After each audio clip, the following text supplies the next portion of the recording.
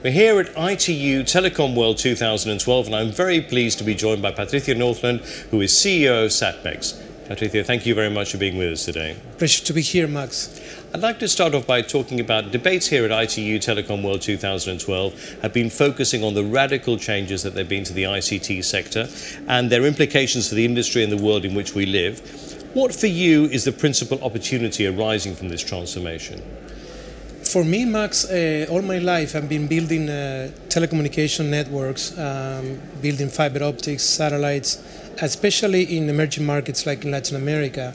And one of the things that is very interesting for me, that there is a significant leapfrog in technologies adopting, for example, in Latin America, today more cellular line than fixed lines. But that leapfrog of technology is also a leapfrog of, I would say, of the human behavior of people, because as we see on all our young generation, they already adopt 100% the use of internet as a natural way for them to communicate. So that particular transformation is not just on the IP convergence of various services, but also in the way culturally that the next generation that will lead this world will communicate. So from my perspective, the opportunity is really in bridging the gap between the people in these emerging markets that yet don't have a full broadband penetration of high-speed internet, our ability as responsible operator to accelerate that gap by providing with low-cost broadband various technologies to reach that goal. And what are the major challenges facing you in implementing this? I see in our world maybe a couple of challenges. First, we would like to continue, I think all of us, for the internet to continue to grow. And that means to have the freedom of a flow of information throughout all the various broadband networks. On the other hand, and as a balance, we always have to be careful on what we call the cybersecurity.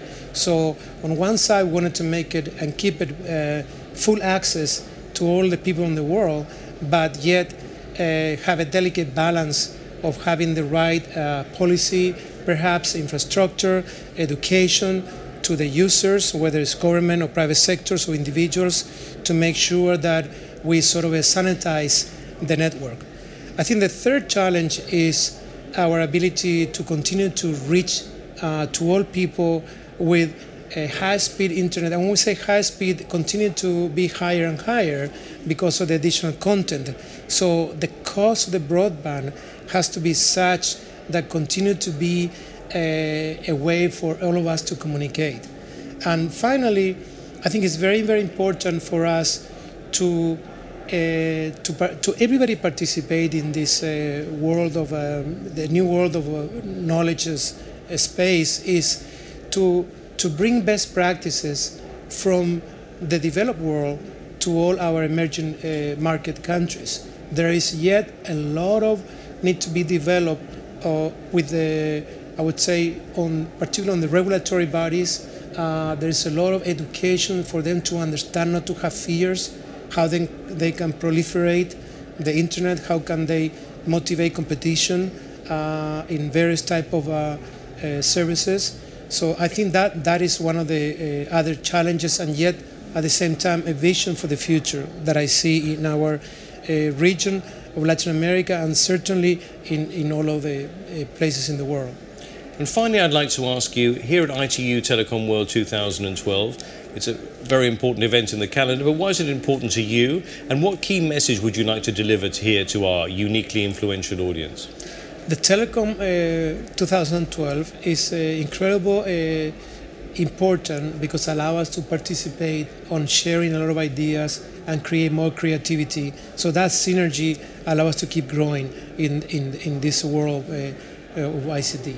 One key message that I would like to propose to the international community and to the ITU is our ability to rationalize the frequencies on the satellite space. For example, today we are able to, with new innovation of satellite technology, using what we call it all-electric satellites. We're able to reduce by 50% a satellite program. That means from about 360 million to about 160 million cost.